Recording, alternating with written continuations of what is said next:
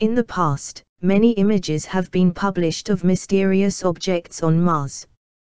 While some of these images can be explained logically, there are numerous images that defy logical explanation, and the image presented here could very well be one of those. A skeleton lies in the Martian soil. For many, the way to look at Mars has changed dramatically over the last 5 years. Thinking that Mars was a barren and dry planet, we have come to learn that our neighboring planet was actually very similar to Earth in the distant past. Even today, NASA reports that there is liquid water flowing on Mars. Scientists have learned that in the distant past, Mars' atmosphere was very similar to that of the Earth, and the red planet had vast oceans, lakes and rivers, like our planet has them today.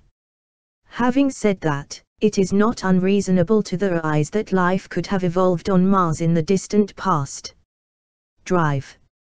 John Braidberg, who has a PhD in plasma physics theory at the University of California and currently she works as a plasma physicist, technologies orbitals in Madison, Wisconsin, believes that in the distant past, the red planet was inhabited by 2 ancient Martian civilizations, and he calls Sidayos and Utopians.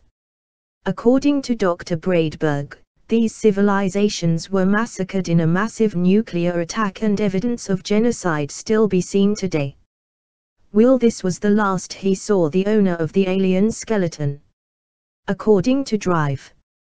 John Braidberg, there is sufficient evidence to prove that at least 2 nuclear explosions occurred on the surface of the red planet in the distant past. The theory proposed by Dr. Braidberg is based on traces of uranium and thorium that have occurred on the surface of Mars. This Martian civilization was wiped out by another hostile alien race who live in other parts of the universe.